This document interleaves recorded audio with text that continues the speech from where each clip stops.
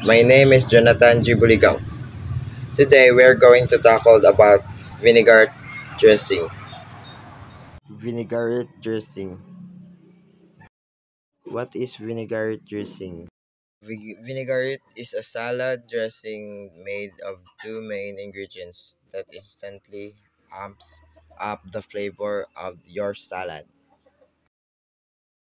With just extra virgin olive oil, Evo, and balsamic vinegar, you can transform the bowl from other vinegars into a savory dish.